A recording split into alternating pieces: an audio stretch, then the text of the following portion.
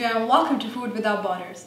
Today we'll be making a small batch of coconut macaroons. Now I really enjoy making small batches of desserts because if I make the regular or the large batch, I will inhale it in a day and then I'll be super miserable. I will make people around me miserable.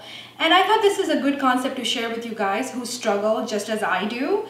Now, what's great about this recipe is it's a small amount and it just fixes your sweet tooth and it does not have any processed sugar, which makes this recipe paleo. So let's get started with the ingredients. So folks, for the ingredients you will need some shredded unsweetened coconut, egg white, some ghee or clarified butter. You can even use coconut oil if you wish.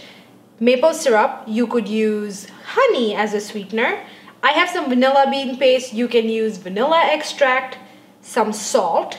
And to garnish, I'm using some pistachios that I have chopped, some lemon zest. Now, if you need to know how to zest a lemon or any kind of citrus, I have a video for that, which I will link in the description box. And some chocolate. And this is bitter chocolate. You could use bittersweet, semi-sweet, whatever floats your boat.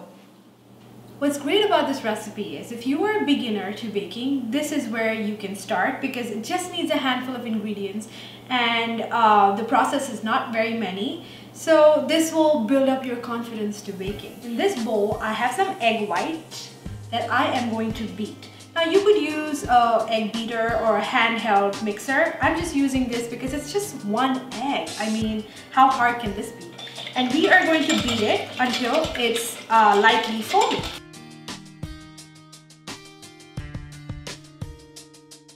This is done. And to this, I will add all the liquid ingredients, which is the maple syrup. And now I have some ghee or clarified butter. Now I have melted it in the microwave and it's just lukewarm. It can't be hot because if it's hot, it will scramble the eggs and that would be a total disaster and you'll have to redo the process all again. Now let me touch it. Yeah, it's perfect. I am going to add it to the egg mixture and to that I will add some vanilla bean paste or vanilla extract and a little bit of salt.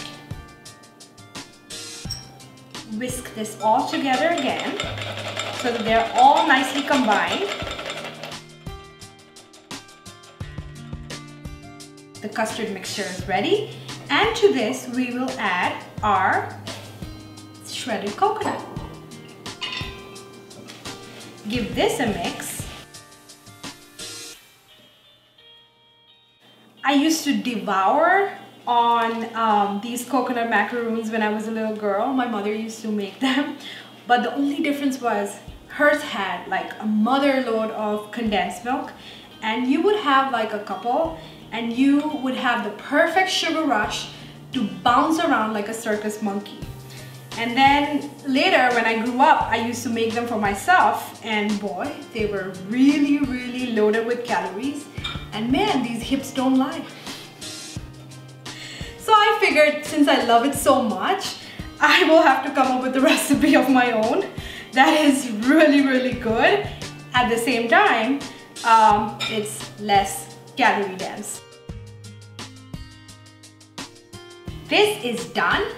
I am going to let it sit outside at room temperature for somewhere between 45 minutes to an hour. And I am doing this so that the coconut absorbs all that custardy mixture and then we will scoop it onto our baking pan and I will show you where to go from there.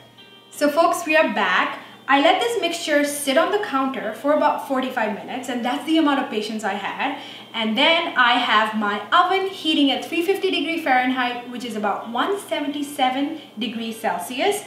I have a baking sheet that I have lined with some non-stick mat. You could use parchment paper. I have also greased it. Now with a small cookie scoop, I am going to scoop this mixture and then scoop it onto the baking mat. And I will repeat this process until I run out of the mixture.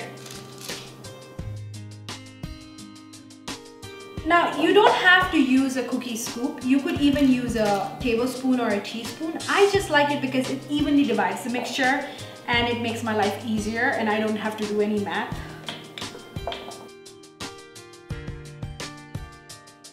I'm placing these cookies at least 2 inches away from each other because if they do spread, they don't touch each other. So folks, this is all set to go in the oven. My small batch gives me about 8 macaroons, 6 for me and 2 for the other person. I am going to put this in the oven for somewhere between 15 to 20 minutes. And when we come back, I will show you how to jazz it up a little. So these were in the oven for about 20 minutes. They look divine. I am going to transfer them onto a cooling rack and let them cool for about 30 minutes. So here I have a bowl with some chocolate chips. These are bitter chocolate chips and I am going to melt them. Now, there are 2 ways to melt them. One, you can melt it in the microwave at a 30-second increment and keep an eye on them every 30 seconds to see if they've melted. They just have to melt. You don't need to overheat it because when you do, it will burn and then you will have to redo the process all over again. If you do not wish to use the microwave, you can melt the chocolate in a bain-marie or water bath, which just means, sounds complicated, but it's not. In a pot, you can fill it with water just as much that it touches this bowl's bottom, and you can set the bowl on the pot. And now you can add the chocolate and let the water boil, and as the water boils, you will see that the chocolate will melt. One thing that you will need to remember is this bowl needs to be heat resistant or can handle high heat, and 2, the bottom of this bowl should not be touching the bottom of this pot. If it does, then your chocolate can burn. So I am taking a shortcut because my life is all about shortcut, and I am going to zap it in the microwave, and when I come back, I'll tell you exactly what to do with it. So there are 4 ways of making it pretty. The first one is the happy feet. So I have my chocolate all nicely melted. I am going to dip the bottom of the macaroon into the chocolate and remove the excess chocolate, and that's all. There you go.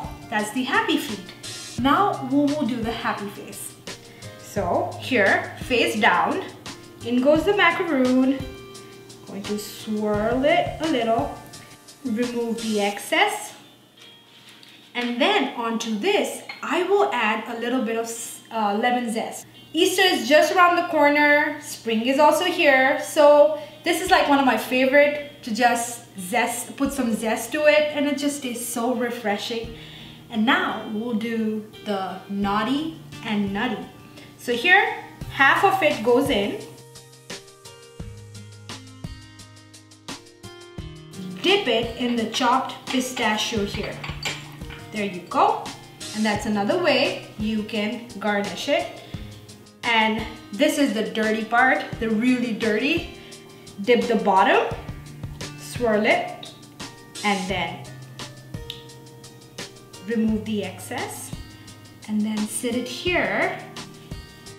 And with a spoon or a spatula, get a little bit of that chocolate, and this makes it look really professional and just, ooh, look at that. Oh, so pretty. And people will think you are like the world's best coconut macaroon maker. So we are back for the tasting, and while I wait for the chocolate covered ones to solidify, I am going to try one of the plain ones. They are so good. They're soft on the inside, they're crunchy on the outside, the coconut is perfectly toasted. You guys have to try this recipe. It's so quick and easy, just like you saw. Give this recipe a try. I will leave a link to the written version of this recipe in the description box. Please hit subscribe. Thank you so much for spending time with me, and I'll see you next week. Bye-bye.